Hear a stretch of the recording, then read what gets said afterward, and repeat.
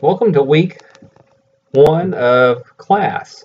My name is William Stowe, and I'm your instructor this semester, or for this course, I guess. A little bit about me. I'm from Texas, if you haven't noticed from my accent.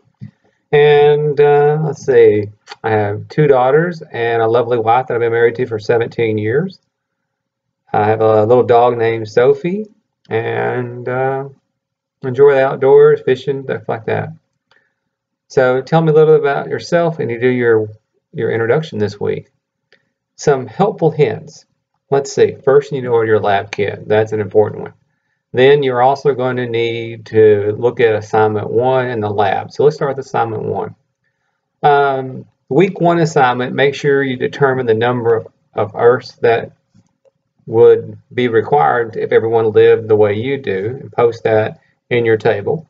And then when you're determining your products and practices, I want you to look at table A's data and then look at the ones that are the dominant ones in your table A data, and then you can make more information about that.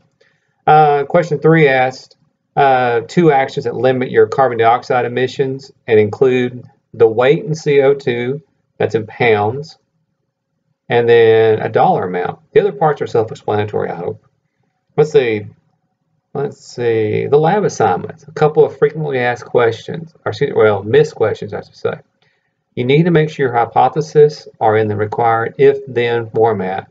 So you would say something like, if this happens, then this should happen. That would be your hypothesis. And you'll make that fit for every assignment that we do with the hypothesis.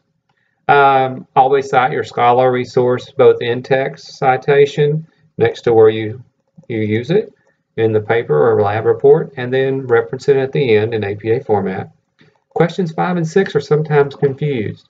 When you work on those, it's asking you to make a type of graph or refer to a type of graph that goes back to the data in question 1 of the lab. Not the one that you proposed, but the one that comes with the original lab data. So some people get confused on that. I thought I'd make sure I gave you that little hint. I hope this helps, and make sure you let me know what you think about the little videos. I'll try to post more throughout the weeks coming up, and share your intro information and your introduction. Hope you enjoy the course.